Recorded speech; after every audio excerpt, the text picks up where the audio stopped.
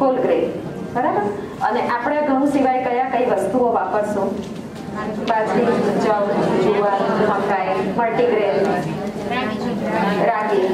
Perfect. એટલે હવે તમે વિચારો કે સવારે એક ખાખરો ખાધો, બરાબર, બપોરે જમવામાં 2 રોટલી ખાધી, 2 જ રોટલી, આટલો ભાત ખાધો, 4 ભાગ પૂરા થઈ ગયા. પછી રાત્રે 1 ભાખરી ખાધી. ના, પણ આપણે તો મેં તો 1 ખાધી એટલે બીજા 3 ભાગ, અને પછી આટલી જ ખીચડી ખાધી. કેટલા થયા? 8. અને જો બહુ ધ્યાન ના રહે અને મારા બેન જેવું બરાબર મોણ નાખીને મસ્ત ભાખરી બનાવે તો બીજી 1 અડધી એ પણ ફરતા લેવાય. એટલે આપણી જરૂરિયાત કરતા કાર્બોહાઈડ્રેટ આપણે હંમેશા વધારે લઈએ છીએ. હવેનું વિજ્ઞાન ધીરે ધીરે એવું કહે છે કે તમને ફેટ કરતા કાર્બોહાઈડ્રેટ વધારે નડી રહ્યા છે. આવશે, સર્વે આવશે, પણ ફેટ કરતા કાર્બ્સ વધારે નડી રહ્યા છે. અને કાર્બોહાઈડ્રેટ એટલે નડે છે કે આટલા હતા ત્યારથી આપણને ક્યારેય એવું નથી કીધું કે લીલા શાક ખાવા જોઈએ, ફ્રૂટ ખાવા જોઈએ. આપણને પૂરી આપે, આપણને ચેવડો આપે. મને કોઈ દિવસ ફ્રૂટ્સ નથી આપે. કદાચ મારા ઘરમાં મારા પેરેન્ટ્સની એવી સ્થિતિ બી નહોતી કે મને બધા જાતના ફ્રૂટ લઈને ખવડાવે, તો મને કોઈ દિવસ નથી. એ જમાનામાં એવો સમય જ નહોતો અને સમજ પણ નહોતી, બરાબર. તો હવે આપણે આપણા બાળકોને અને અમે અમારા ગ્રાન્ડ કિડ્સને, મેં નિસર્ગને એ જ કીધું છે, મેં તારું બાળક ખાવા દે, તું બિચારાનું આઈ બનવાનું છે. એવું ના આવે, બધું જ ખવડાવાય પણ સમજપૂર્વક. હવે છેલ્લું ગ્રુપ પ્રોટીન. કંટાળો આવે છે? સમજાય છે? ફાસ્ટ નથી જતું? Last group protein. પ્રોટીન એ એકદમ આપણા શરીરમાં એમ કહીએ કે મસલ્સ માટે બિલ્ડિંગ બ્લોક્સ છે. તો પ્રોટીન કેટલું લેવું જોઈએ? હવે આપણા બધા વેજીટેરિયન, આપણે બધા, બરાબર. તો આપણા માટે પ્રોટીનના સોર્સ ખાલી 2-3 જ છે. મેઇન સોર્સ દાળ અને કઠોળ, બરાબર. આપણે એગ્સ નથી ખાતા, આપણે નોન વેજીટેરિયન નથી ખાતા, એટલે આપણી પાસે જે સોર્સ છે એ બીન્સ, પીસ, દાળ અને ડ્રાય ફ્રૂટ્સ અને સીડ્સ. આજે અમારે એક કઠોળની અંદર સીડ્સ પણ છે. પ્રીતિબેને જે બનાવ્યું છે મેક્સિકન બીન્સનું સલાડ, એમાં સીડ્સ પણ નાખેલા છે. સનફ્લાવરના, પમ્પકિનના, એ બધા સીડ્સ નાખીને બનાવેલું છે. એટલે હવે પ્રોટીન પણ આપણે 6 ભાગ જોઈએ. તો 1 ભાગ એટલે કેટલું? તો 1 ભાગ એટલે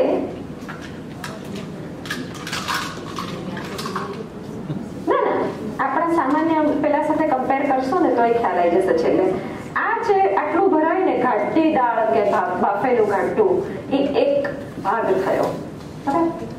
હા, એટલે લગભગ કહીએ તો 1 મુઠ્ઠી થાય. હા, એટલું થાય. તો એ 1 ભાગ એટલે 1. તો મને એવું લાગે છે કે આપણે બધા પ્રોટીનમાં થોડાક ઓછા હોઈશું. હા, તો આ 1 ભાગ છે આખા દિવસ ના, આખા દિવસના 6 ભાગ આવશે. તો 1/4 કપ કોઈ બી બાફેલું કે કઠોળ છે કે એ તો 1 ભાગ છે. 1 ચમચી બટર છે, પીનટ બટર, અથવા તો સીડ્સ છે, આપણા નટ્સ અને સીડ્સ છે, તો 14 ગ્રામ. આપણા મોટા આપણને એમ કહેતા કે મુઠ્ઠીભર ડ્રાય ફ્રૂટ ખાવું. મુઠ્ઠીભર હમણાં આવશે. મુઠ્ઠીભર એટલે 28 ગ્રામ, બરાબર. પીનટ બટર ને આલમંડ બટર માં બેટર કયું? એ પછી કરીએ ડિસ્કસ આપણે. એ આખું આમાં છે જ, બરાબર. તો આ જે છે આ બધું 1, તો એ મુઠ્ઠીભર છે ને એ આપણું 2 ભાગ પ્રોટીન થાય. તો હાફ અંશ એટલે 14 ગ્રામ એ 1. તો જો આપણે લોકો એક દિવસમાં એટલું ડ્રાયફ્રૂટ, મુઠ્ઠીભર ડ્રાયફ્રૂટ આપણે ખાઈએ તો બાકીનું પ્રોટીનની જે રિક્વાયરમેન્ટ છે 4 ભાગ એ પૂરી થઈ જાય કે તમે એક કઠોળ લો, દાળ લો અને રાત્રે જો ખીચડી ખાઓ તો એમાં તો પૂરું થાય. નહીં તો મને એવું લાગે છે કે પ્રોટીનમાં આપણે લેકિંગ હોઈએ. નેક્સ્ટ આ છે ને એ 1 ભાગ છે. આમાં મેઝર કરેલો 1 ભાગ છે. ગર્લ્સ છે અને વુમન જે યંગ છે એ બધાને 5.5 ભાગ. બોયઝ અને 50 years above men એમાં 5.5. એટલે લગભગ આપણા જેટલી એજ છે એમાં 5 ભાગ છે, યંગ વાળાને 5.5, એ જ રીતે આમાં 5.5 અને 5.5, એટલે ટૂંકમાં 5 થી 6 ભાગ પ્રોટીન આપણામાં જવું જોઈએ. નેક્સ્ટ, નટ્સ અને સીડ્સ છે એ 14 ગ્રામ લઈએ તો 1 ભાગ પ્રોટીન થાય, અને બાકી આપણા માટે રાજમા, ચણા, એ જ બધી વસ્તુઓ, આપણી દાળ, બધી જ જાતની દાળ, છોલે ચણા, એ બધી જ વસ્તુઓ થઈ ગઈ. તો પ્રોટીન એક આપણે પ્રોપર લેવું જોઈએ. એમાં બધી જાતની દાળ, અને તમને જે પેપર આપ્યું છે એની અંદર પાછળ મેં લખેલું છે કે દરેક દાળમાંથી કેટલી કેલરી મળે છે. એ તમે શાંતિથી ઘરે જઈને પેપર જોજો. નેક્સ્ટ, હવે ડ્રાઈડ એકચ્યુઅલી નટ્સ, એના શું બેનિફિટ છે? તો નટ્સ છે, it is having antioxidants, it is rich in vitamin E, mineral, fibre, it is a dense calorie. એટલે આપણે ઘણી વખત પલાળેલા નટ્સ ખાઈએ તો પલાળેલા નટ્સ અને ન પલાળેલા નટ્સમાં કેલરીક વેલ્યુ સેમ રહે છે, but it is better absorb and ડાયજેસ્ટેડ. એટલે તમે પલાળો તો સારું છે. ખાસ કરીને બદામનું જે બહારનું પ્રોટીન છે એ પચવામાં પ્રોપર નથી હોતું, એટલે તમે એને પલાળીને કાઢો તો વાંધો નહીં, અને તમે એમ ખાઓ તો એ વાંધો નહીં, પણ પોસિબલ હોય તો ખાજો. અને એમાં શું થાય કે સવારે પણ ખાઈ શકાય, સાંજે પણ ખાઈ શકાય, પણ સવારે ખાઈએ તો ફાયદો શું થાય કે સવારે તમે એનર્જી વાળું વસ્તુ લો છો અને પછી તમારો આખો દિવસ આપણને સારું લાગે. હમણાં મારું એક પેશન્ટ છે, મારા માટે જ્યુસ શેક જેવું લઈને આવ્યું હતું. એમાં એક અંજીર હતું, એક ખજૂર, એક અંજીર, એક ખજૂર, 2 બદામ, 2 દ્રાક્ષ, 2 અખરોટના ફાડિયા અને 1 ચીકુ. It was amazing. મને 4 કલાક સુધી ભૂખ નથી લાગી, પણ મસ્ત. આમ તમે જોવા જાઓ તો આપણી જે જરૂરિયાતનું ડ્રાય ફ્રૂટ છે અને એક ફ્રૂટ છે, બધું આવી ગયું. 4 કલાક સુધી અમે કંઈ ખાધું નહોતું. પછી it was so full and so good, no sugar added, કશું જ નહોતું નાખેલું એની અંદર. તો ડ્રાય ફ્રૂટ છે એ ધીમે ધીમે પચે અને સોક કરો. બીજી ખાસ વસ્તુ કે આપણને બહુ જ એવું હોય કે આપણા ઘરની અંદર ડ્રાય ફ્રૂટ આપણે ભરી રાખીએ. ડ્રાય ફ્રૂટ 1 વર્ષ કરતા વધારે રહેશે નહીં, ફ્રીજમાં પણ નહીં. વર્ષમાં વાપરી જ નાખવાનું, નહીં તો એમાં અંદર બી ખરાબી થાય, થાય જ. ડ્રાય ફ્રૂટ ક્યારેય નહીં, બરાબર, વર્ષ જ રહે. અને તમને ઘણી વખત એવું પણ જોશો, મેં જોયું હતું એકવાર, મને બહુ આનંદ થયો કે આ જલદારો બહુ મસ્ત દેખાય છે, આમ એકદમ પીળા. બાકી જલદારોની બહારની ચામડી છે ને આપણી ચામડી જેવી હોય, સ્કિન તો એકદમ પીળા. તો જે પીળા હોય એ બધા જ કેમિકલી પ્રોસેસ કરેલા ડ્રાય ફ્રૂટ હોય. એવા સરસ દેખાતા ડ્રાય ફ્રૂટ થી પણ એવું નહીં વિચારવાનું કે આ વધારે સરસ છે, ઉડતું એ બધા પ્રોસેસ જ હોય. નેક્સ્ટ, જો આ મુઠ્ઠીભર ડ્રાય ફ્રૂટ અને આ 14 ગ્રામ, આટલું ખાઓ તો 2 ભાગ પ્રોટીન કવર થાય, અને આ ખાઓ તો 1 ગ્રામ, બરાબર. એટલે આમ આટલું જ આવે. 3 બદામ આવે, 3 અડધા ફાડિયા અખરોટ આવે, 3 પિસ્તા આવે. મેં તો કાજુ નથી મૂક્યા આમાં, પણ 1 કાજુ ખવાય, 1 અંજીર ખવાય. નેક્સ્ટ, આ સલાડ બી આજે છે બાજરી અને ચણાનું. તો આ રીતે આપણે હોલ ગ્રેન ખાઈ શકીએ. નેક્સ્ટ, આ સીડ્સ છે બધા. નેક્સ્ટ, મખાણા છે ને એ it is a fox fruit. Makhana રોજના તમે 8-10 ખાઓ તો આર્થરાઇટિસ ને બધામાં એમાંથી કેલ્શિયમ તમને મળે છે, ફાઈબર મળે છે, ધીરે ધીરે પચે છે, ફૂલનેસ સારી લાગે છે, એટલે it is a good food.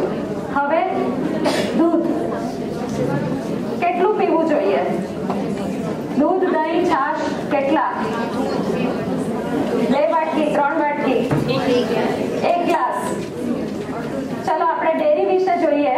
તો ડેરી છે એ રોજનું, નેક્સ્ટ, 1 મિનિટ આગળ લઈને કૃપા.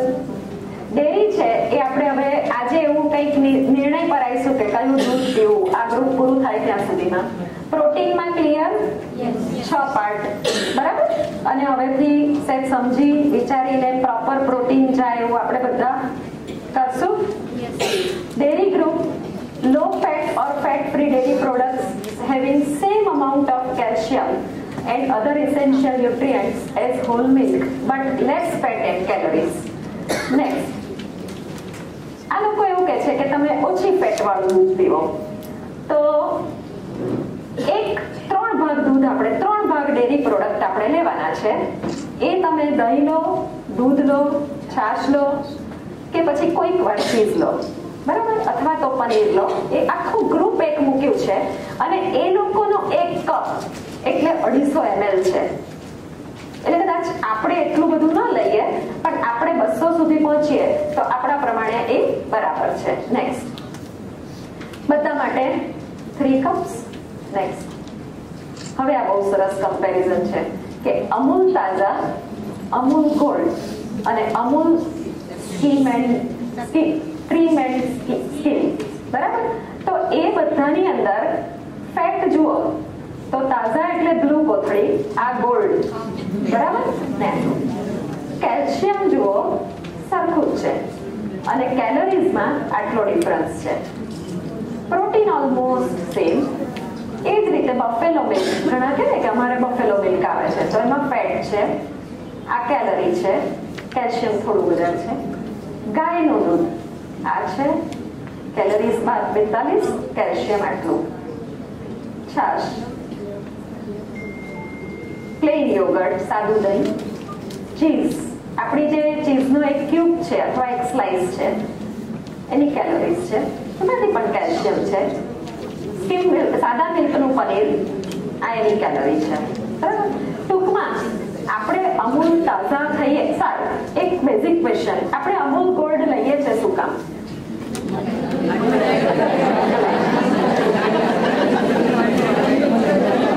અમૂલ ગોલ્ડ શેના માટે લઈએ છે? મલાઈ માટે, બરાબર, મલાઈ માટે ને. યસ, મલાઈ માટે. તો વિજ્ઞાન એવું કહે છે કે તર એટલે શું?